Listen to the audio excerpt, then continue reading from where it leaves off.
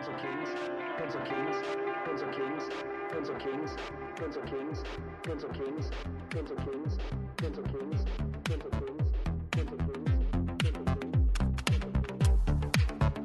If you don't ask, no one's just going to give it to you on a silver platter. You know, you have to go and get it yourself.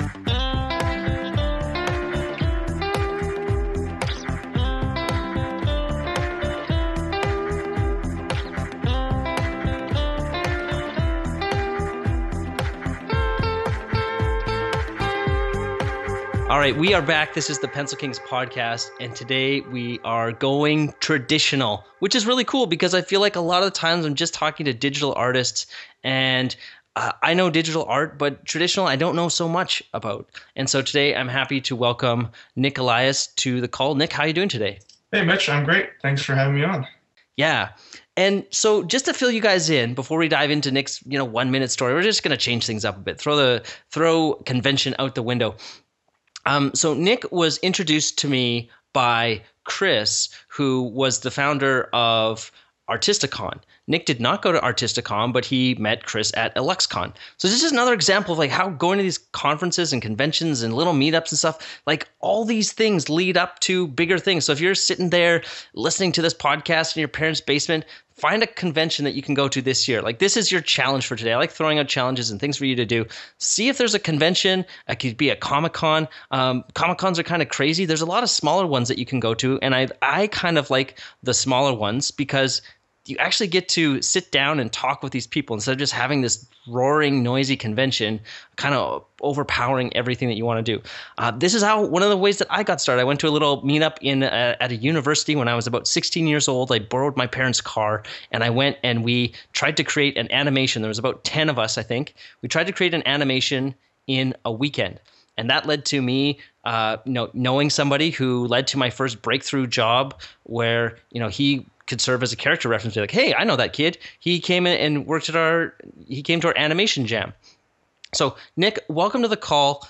Sorry for the long intro. To start things off, why don't you give people a 1 minute overview of who you are and what you're working on, and then we'll dive into your story. Sure. So my name is Nick. I'm in New York. I'm a freelance illustrator in the fantasy genre. I'm working primarily in like tabletop games and that sort of thing. I work traditionally an oil painter, and right now I'm getting ready to make that leap of faith into freelance illustration full time. Very cool. Yeah. So when we were talking before we hit record here today, you were telling me that you last year you went to EluxCon just as a patron, spectator, an attendee. Yes. Attendee. That's the word I'm looking for. Can you just tell us a little bit? I know we've had people talk about it a little bit, but what was it like for you going to EluxCon the first time? And why is EluxCon different or better? I feel like there's a little bit more prestige with that con than other ones. Yeah. So EluxCon 2015, I had graduated from my illustration school just about 5 months prior. And so I went as an attendee with my portfolio, and I just ran around the conference showing everybody, whoever I could get to look at my stuff. And I mean, what I loved about that conference is that it's a small setting, it's intimate, plenty of opportunity to talk to your favorite artists and get in front of art directors and just network and get to know everybody. There's not a whole lot of big crowds like you'd get at a Comic-Con. I don't know the numbers, so I don't really want to say like how many attendees versus exhibitors there are, but it was very small and intimate. You get to see the same faces over and over every day. And, everyone's hanging out at night at the hotel, having beer and getting some food and just having a great time. So it's kind of like a big party. And like when I went back this past year, it was like, felt like a reunion of sorts, seeing everybody again. So it was really great. It was a great experience. And like I said, everyone took their time to take a look at my book, who I asked, all the artists and stuff, and they would spend 10, 15 minutes with me going over my portfolio and giving me advice, recommendation, or pointing me out to an art director if they knew somebody that could possibly give me work. And so it was really fantastic. And Who are some of the, you don't have to name names, but like what are some of the projects maybe that people were working on, or the different titles? So I feel like when you go to a convention, you're sitting working at home, kind of banging your head against the drawing board, being like, man, I just need to get a break. But then you go to one of these conferences and you can literally like meet 10 people that are, you've looked up to, or maybe you didn't know who they were at first, but you're like, oh wow, you're the person that made this. Yeah. I didn't know that. And the cool thing is that you just get to meet and hang out and talk with these people. So, and again, I really want to push the people listening that don't go to these things. Yeah. Because I feel like it seems normal for me to go to these things. And I feel like for you, it seems normal to go to these things. But for a lot of people, they make all these kinds of excuses like, well, I can't afford it. I don't have time.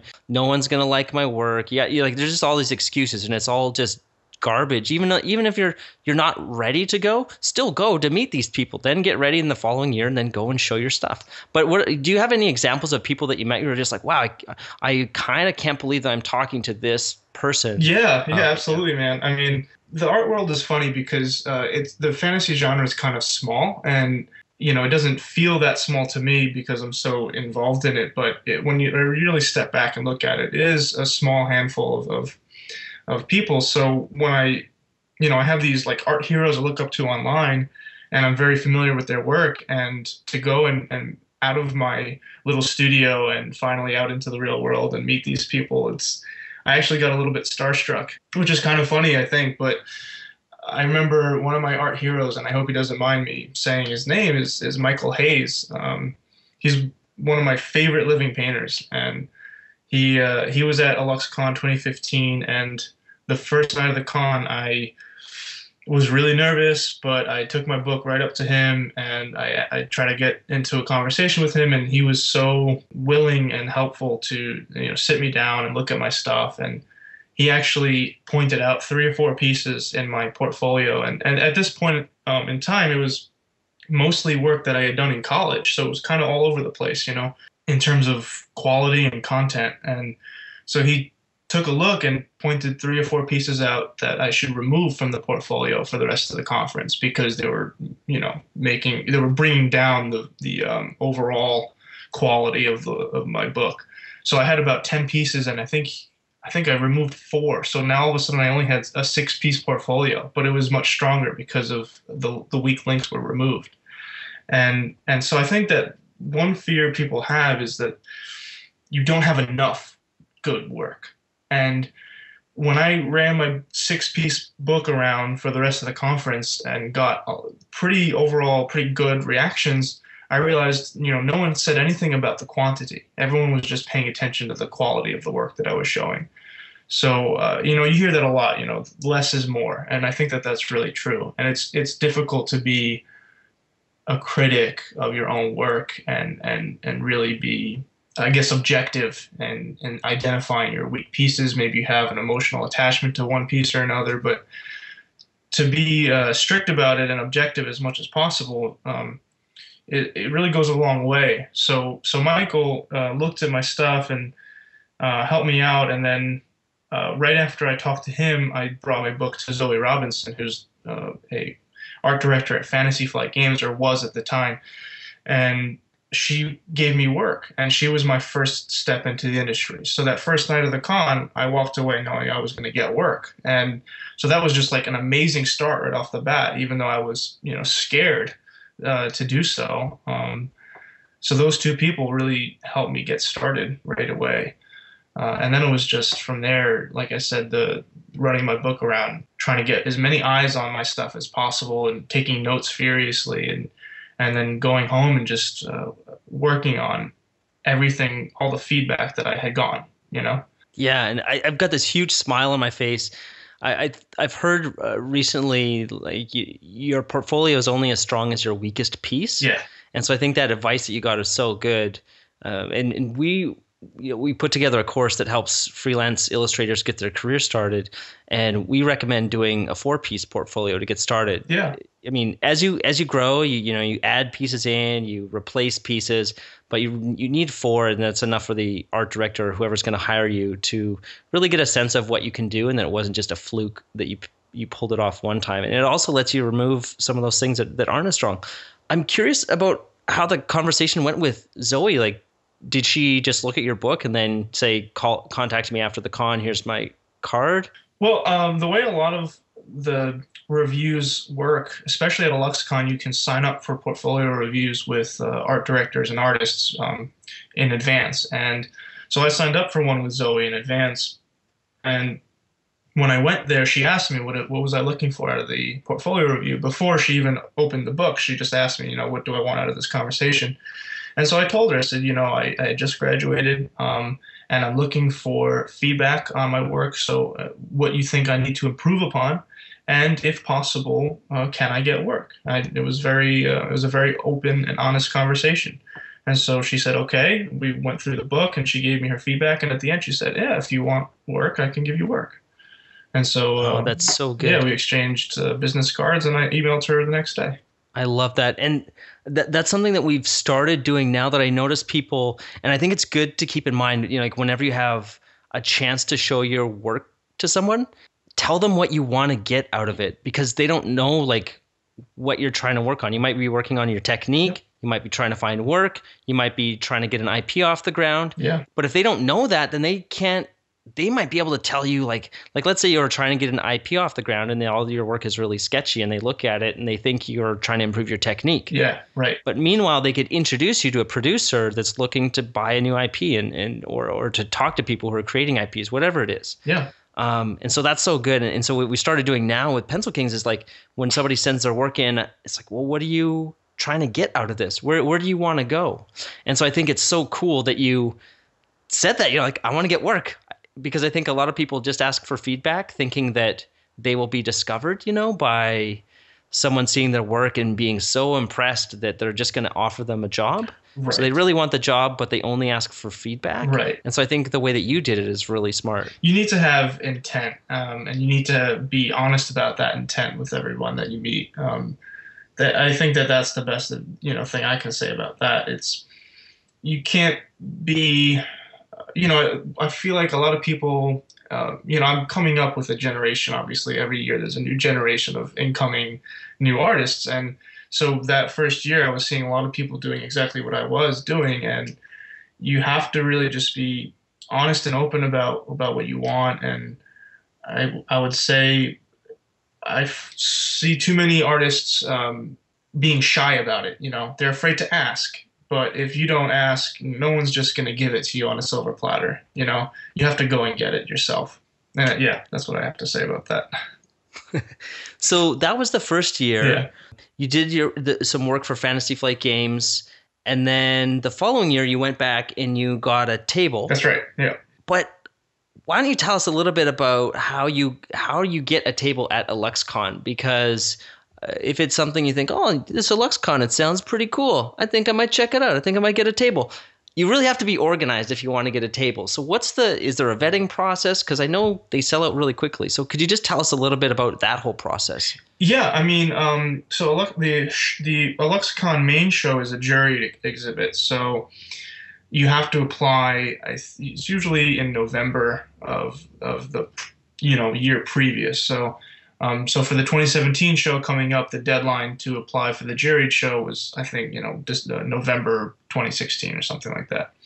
And then if you don't make the cut for the juried show, which is extremely hard to get into, then you have to purchase a showcase table for the weekend salon. And that's what I did for the 2016 show. And there's no vetting process or anything. Anyone can show their work. And the price barrier is really not high. I think this year it was like maybe $250 for the table. And you get you get 2 nights of showcase. And so you have to, but the thing is, it sells out immediately because it's a small show. I think last year was just over 100 tables in the salon or something like that, maybe 150. So you have to be online at like 8 p.m. the night that it goes on sale, like, on your browser with your credit card ready, signed into PayPal already, and like really just like make sure your internet's good and make sure everything's working right. And because it sold out, I think this year by 8:02 or something insane. So yeah, you gotta be ready. So what was it like this year going back as an exhibitor? versus last year as an attendee where you were walking around with your book? Um, it was fantastic as a table showcase. I still ran around the book with my book this year too, because what was really great is they organize it in such a way that the main show is happening during the day, like 9 to 5 or 6 or something like that, and then the weekend showcase is in the evening at night from like 7 to midnight or something like that. So everyone who's in the main show can then congregate over to the salon and check that out after dinner, and vice versa. Like me as a tabler in the showcase still gets to go around and check out all the amazing work in the main show. And then insofar as like what it was like to be at the table, it was really unique. It was my first time tabling at a show. It was a little bit nerve-wracking and scary. I had to prepare all my paintings with frames and make it look nice, and I made sure I had a nice table set up with prints and business cards and everything ready to go. And again, I think intent and purpose is key to having a successful show in general. My goal with the show was just to advertise myself, basically, just to introduce myself to that world. So I didn't really plan on selling anything. I had no expectations for sales. I was looking at it as an investment, and that's what I got out of it, and it was wonderful. I met a lot of fantastic people, made a lot of friends, got tremendous feedback on my work. I did sell a few things, a couple drawings and some prints, that kind of thing. But again, I didn't make money really. I think I might have broken even with the cost of the table, and that's about it. It wasn't a money-making thing for me. It was really just about being there and being in that world and introducing myself to everybody. And so from that perspective, it was hugely successful. Oh, that's so good. Yeah. So knowing that that's your goal, that you're advertising yourself and you're printing out all of your material, like the prints and everything. Yeah. What do you do with those prints when you're gone? Or how do you know how many prints to print when that's not your goal, right? Yeah. If your goal was, I'm going to sell as many things as I can, like at a Comic-Con, Mike Mignola sits there with a giant stack of Hellboy posters and just signs them all day. Mm-hmm. If that's not your intent, what do you go with? How do you prepare for that?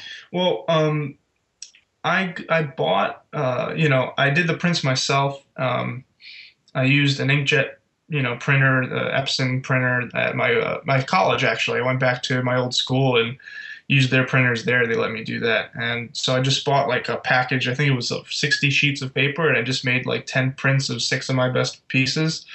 I might have sold 2 or 3 prints. I just wanted to have something just in case people wanted to buy them. But yeah, I kept the numbers low, and it was really just a guess.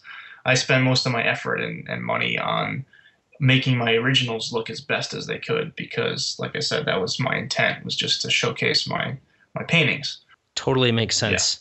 Yeah. Okay, so let's change directions in the conversation a little bit here. You're a traditional painter, and I had a misconception. I don't say that I know everything. That all the fantasy art, or the majority of the fantasy art that's being created or that I see, is all digital. Mm-hmm. And what we realize is that that's just like the way that I see the world. The websites that I go to and the articles that I read or the people that I follow are digital artists. But then there's still like a strong traditional side. What is it like, or can you just talk us through a little bit about what it's like to be a traditional fantasy artist who's breaking in? Because I feel like on the podcast we've had a lot of digital artists and not so many traditional artists. Yeah, sure. I mean, like we were talking about a little bit before, I see it kind of through a skewed perspective because the artists that I follow are mostly traditional painters, so that's what I'm surrounding myself with. But when you take a step back and look at like the tabletop gaming industry, for example, it really is maybe like 80 or 90% digital work. And I think that there's some obvious advantages with painting digitally. I know that a lot of people tout speed as being the primary factor. And I think that that's true. I do my color comps in Photoshop, and I can do like a fully rendered color comp in 3 hours and have like something that looks really close to what my final painting is going to be. But it's for me, I can still paint fairly quickly in oil, and I just love the process of it. I think that that's what it is about for me. It's just loving the tactile sensation. You walk into the studio and smelling the paint, and at the end of the day, having that artifact to hold, and that's really important to me. That's something that I just love. Is I have the object itself. It exists, and physically it's there.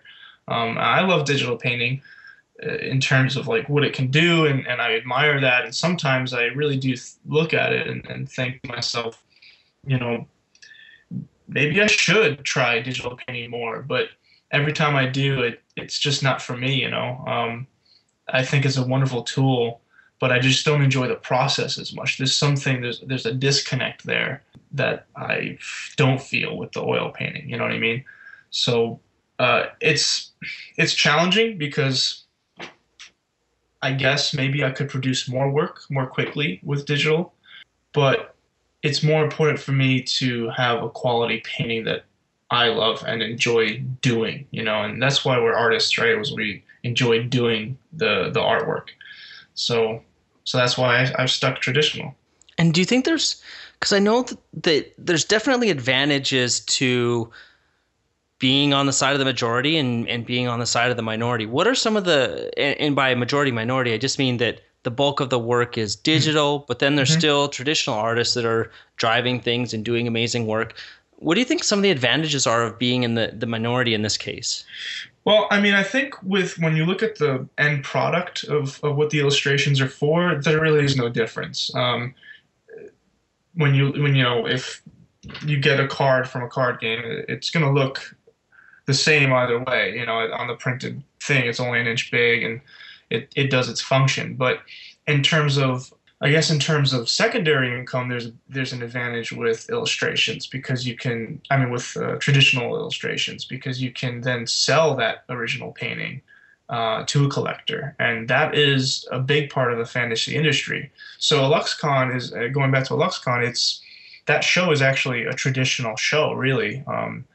In the showcase, there are some digital artists that show work, but in the main juried show, it's actually only traditional work. It's like a gallery, it's like a salon.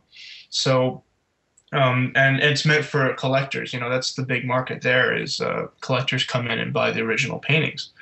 So there is a huge market for that, and I think, you can potentially get paid twice for the commission, from an illustration, because if you have the actual object. And, there's no real advantage in either digital or traditional in terms of prints. They both can be printed just as easily. And so there's, potentially unlimited number of prints that you can make and sell that way. But yeah, with the traditional, you have that original artifact, and that's really unique. So Nick, I want to ask you now, as somebody who's just getting started in your art career, and you're extremely talented. If you go to eliasillustration.com, and we'll have the link for that and everything later, you can see that you're very highly skilled. How do you differentiate yourself, or what do you put into your work that's kind of your voice or your spin on things? How do you stand out, I guess, is what I'm really trying to ask. Yeah, that's the question, isn't it? I mean, I'm trying to figure that out myself. I think that this past year, I found that whenever I get an assignment, the first thing I do is dig deep on I guess like what makes that assignment unique. Is it the setting and the characters, or the time period, or is it the emotional content? And then I try to come at it from a place of reverence for whatever that is, whatever the subject is. And by doing that, I get this attachment to the painting, and I think that it becomes a sincere expression, I suppose, if you come at it from that angle. I've done jobs where I've not gone through that kind of process of trying to find something in there that I can really love. And when you do an assignment that's just, okay, I'm just going to knock this out, it never comes through as strongly. You fall apart, and it shows. It really shows in the final product. So I think that the work that I have on my site, it's all stuff that I've been more successful at coming at it from that angle of respect and reverence of what I'm trying to show there. And that's true for both my personal work and my client work. And with my personal work, I would just add that it's trying, I think this past year I've sort of fallen into this without really realizing it, but I'm trying to marry philosophy and painting together, and having like philosophy inform what I'm doing with my painting and the message that I'm trying to convey. Because I think that what makes a person have a unique voice is really just what they're trying to say, because everyone can learn how to draw, everyone can learn how to paint, and that's kind of like learning your ABCs. And then you need to know how to string together sentences, and maybe that's like, you can call that composition. Who talked about this was Winona Nelson at AlluxCon 2015. She had a fantastic lecture on this, and so I have to give her credit for that idea. And it's but she said after that, after you learn your ABCs and you learn how to put a sentence together, then you've got to figure out, okay, what am I going to say? You have all those skills with the language. And so I think that that's kind of where I'm at now, is like trying to figure out for real, like, what do I want to say? What do I have to say? And that just comes again from a place of a sincerity, I think, of wanting to say something that is meaningful to the human experience. And I think that's why philosophy and philosophical ideas have come into play so strongly this year for me. Because, yeah, I'm an illustrator and I'm a painter, but at the end of the day, it's art. That's the important thing. It's expression of the human experience, and so I'm trying to express my experience. Well, I really like that. And I was wondering if you could give us an example or two of what you mean by reverence for the subject, because I feel like that's a statement that has a lot of room for interpretation. But if there's a concrete example, it could be something that somebody could grab onto and be like, oh, I've never thought of approaching some of my own work this way, because I think we all have such different ways of doing things. Mm-hmm. But what does that mean to you? Reverence for the subject or for the assignment or for the period? There's a lot of different things that you mentioned, but reverence was the word that was mentioned a few times. Yeah, absolutely. Well, for me, there was a breakthrough piece, and that was the piece I call Ares, God of War, and that was the first painting I did after college, after I graduated. It was I graduated in May of 2015, and I painted that one in September of 2015. And I had done nothing like that in college. I worked, done realistic traditional oil paintings, but that painting in particular, it's a portrait of Ares, the Greek god. And I have, I'm Greek myself, and so I spent that summer really trying to dig deep on, what do I want to paint? What am I actually passionate about? Because when you're in school, you get all these assignments that are technical and helping you to improve, but there wasn't a lot of room for me to figure out, like, okay, what do I want to actually paint here? And so when I spent some time thinking about it, I kept going back to Greek mythology, to my heritage, to my culture. And so when I decided to do Ares as a portrait, every little detail in that painting was thought through carefully because I wanted to get it right. Like that painting, he's wearing, like, there's a lot of wolf symbology there, and that's because that animal has connection to Ares. His armor is totally beaten up and scratched up and stuff like that. And I was trying to show there that, he's been through countless battle because, that's part of the character. I made him a little bit older and gave him like a long beard and a little bit of gray hair in the beard and, all that kind of stuff, because I was trying to show more of the Mars version of Ares. Like there's the Greek version of Ares, which is like the god of war. He's very aggressive. And then there's the Roman version where they call him Mars, and he's a little bit more constrained. And so I was trying to play like the dichotomy of those two versions of the same character. So, I mean, all of that just kind of went into that painting. And then on top of it all, or maybe underneath it all, rather, was that respect for my own culture and that love and heritage there. So I think that that's probably my best example. And having done that in that piece, I was then able to say, okay, why is this piece so much better than everything I had done previously? And I was able to identify it was because of how I approached it. You know, it wasn't that I was even technically that much better. It was just that I approached it differently. And so I try to do that now as much as I can. First of all, that was great. I think that was a great example. But do you think that when you go to that level in the beginning, that then comes through and improves your technique as well because you're taking more care or putting in more time? Or is it the amount of time that you spent on technique and finishing and rendering, was it more or less the same as any other piece? No, I mean, I think that you hit it. Because I was approaching it that way, I did spend more time. And I did take it further than I had taken anything previously.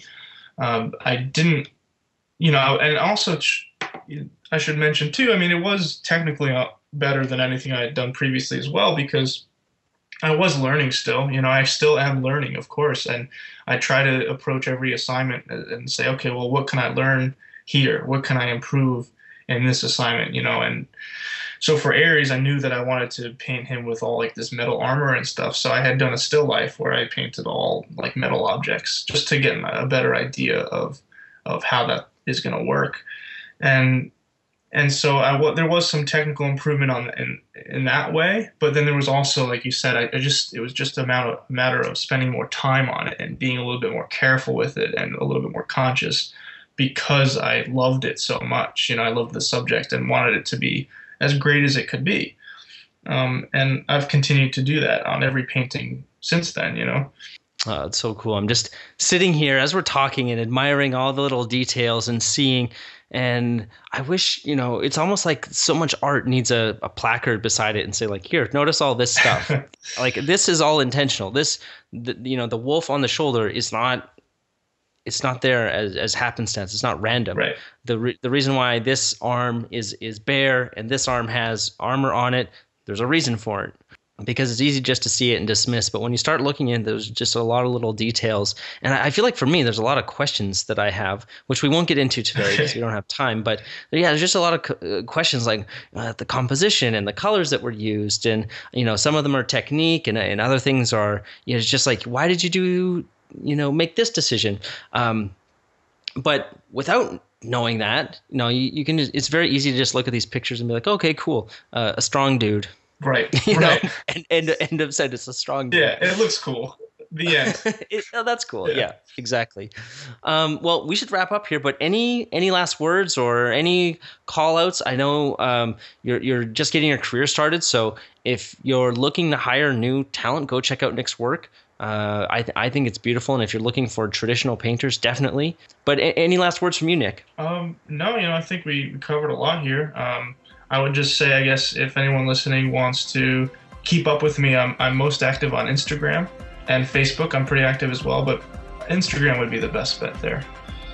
So hit me up there, Elias Illustration, and that's it, I think. Cool, and the website's Elias Illustration as well, so that's ELIASILUSTRATION.com. And as usual, we'll have links to Nick's stuff over at pencilkings.com/podcast if you want the easy to remember one. And that's it. Thanks so much for hanging out, Nick. I really appreciate it, and I wish you all the best with your career, and I hope we can follow up in, say, like a year's time just to see what happened. Yeah, absolutely. I love that, Mitch. Thank you. Scope demands patience, skill, years of practice. You talk like a fool. I would trade a century of practice for an ounce of inspiration.